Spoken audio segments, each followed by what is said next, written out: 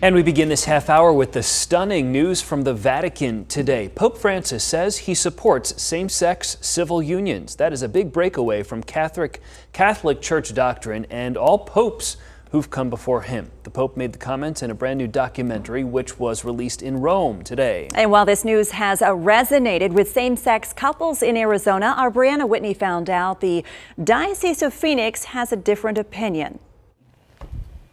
From 2005. Yeah. Many years ago, they chose each other. We were so in love. When many others didn't agree. So we met in the Catholic Church. Liz was going through the process to become Catholic. And I didn't come out of the closet, so to speak, until, I was well into my adulthood. Liz Cruz and Tina Nunziato are loyal to God and lesbians.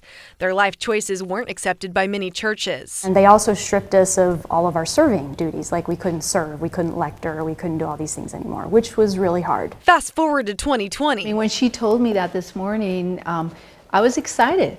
I was excited for the world because, like, this Pope, he's such a lover of people. The two were thrilled when they heard Pope Francis endorsing same-sex unions, the first pope to ever do so, saying in a new documentary, homosexual people have the right to be in a family. They are children of God. It's one thing for the Pope to say it.